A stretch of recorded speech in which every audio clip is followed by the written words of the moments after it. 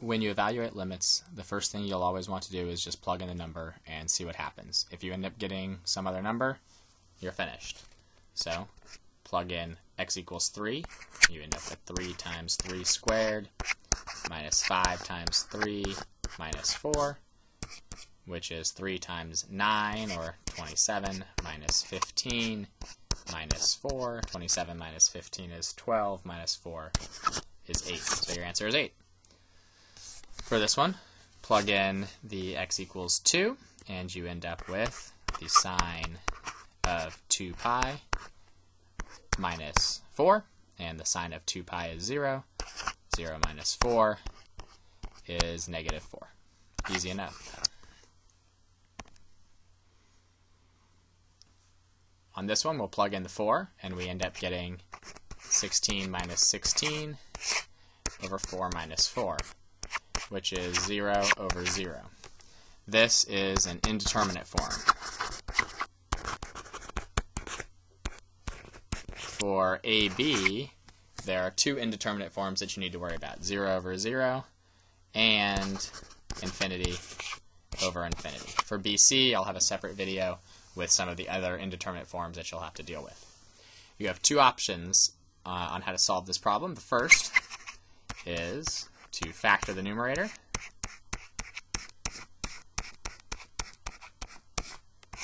And then cancel any like terms in the numerator and denominator.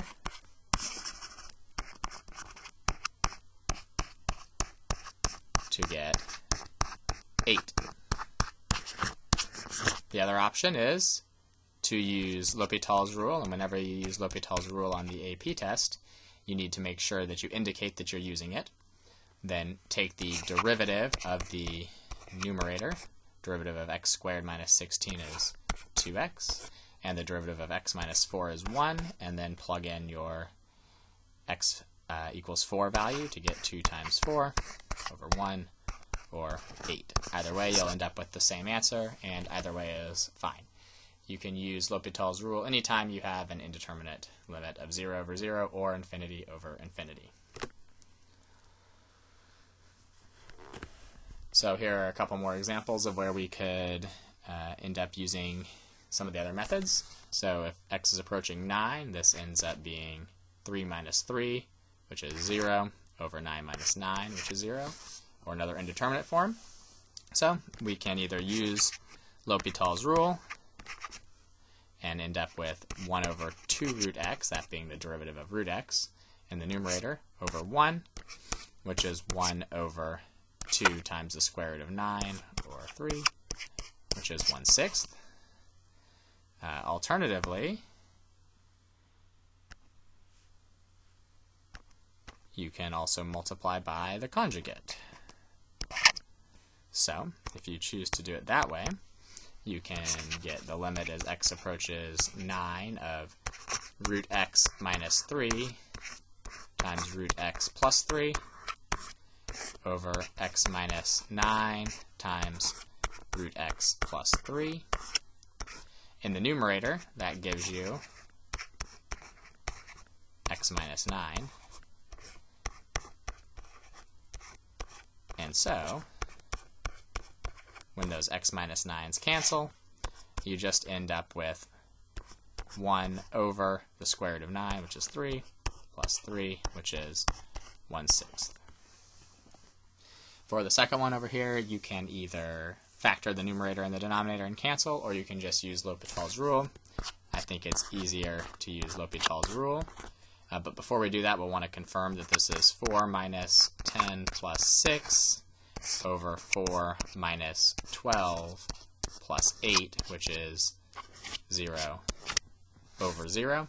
So using L'Hopital's rule, we'll end up with the limit as x approaches 2 of 2x minus 5 over 2x minus 6, which is 4 minus 5 over 4 minus 6, or negative 1 over negative 2, or 1/2.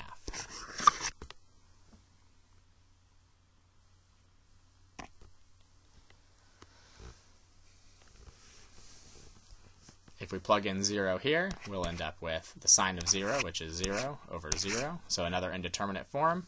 This one is a limit that you should memorize. It can easily be found using L'Hopital's rule.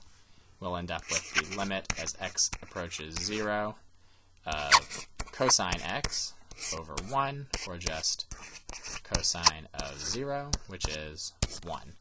So you'll want to remember that the limit as x approaches 0 of sine x over x is equal to 1. You want to remember that for the AP test. It comes up quite often.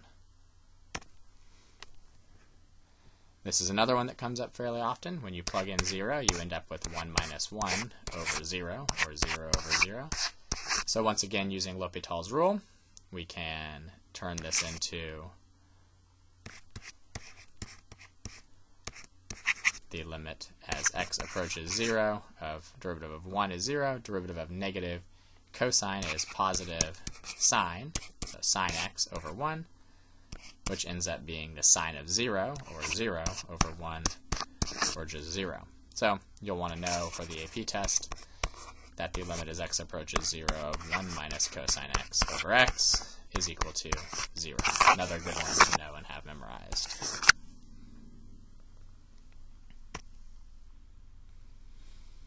If you end up with something like sine of 7x over 2x as x approaches 0, once again that's 0 over 0, and you can take the derivative of the top using the chain rule. That derivative is 7 cosine 7x, and the denominator is just 2. If you plug in 0 for x, you end up with 7 times the cosine of 0 over 2, which is just 7 over 2.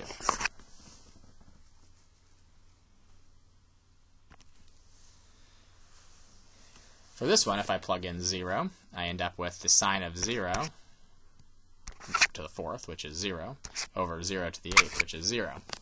But applying L'Hopital's rule here repeatedly will cause us to get some derivatives that are really unpleasant.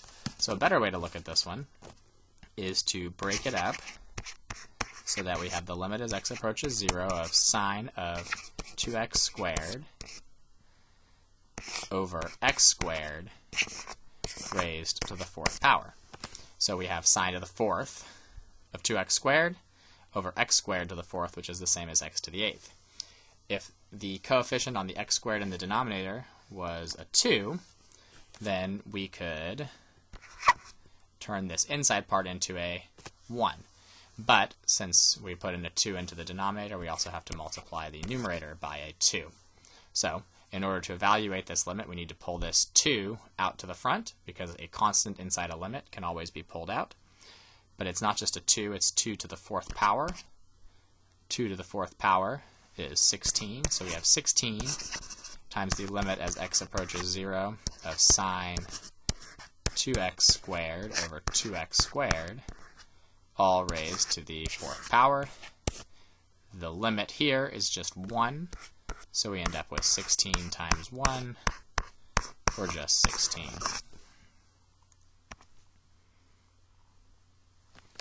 And lastly here, we'll need to split this limit up into two different limits. We'll turn this into the limit as y approaches 0 of 2y over 4y plus the limit as y approaches 0 of sine of 3y over 4y. We need to do this because if we plug in 0 for y, we end up again with 0 over 0, another indeterminate form. So for the first part of it, the limit as y approaches 0 of 2y over 4y, you can simplify the 2/4 into 1/2, and the y over y cancels.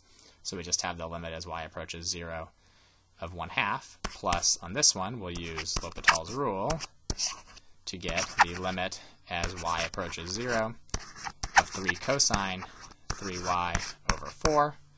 The limit of a constant is the constant, so we have 1/2.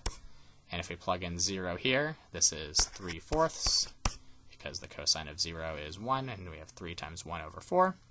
And 1/2 plus 3/4 is 5/4.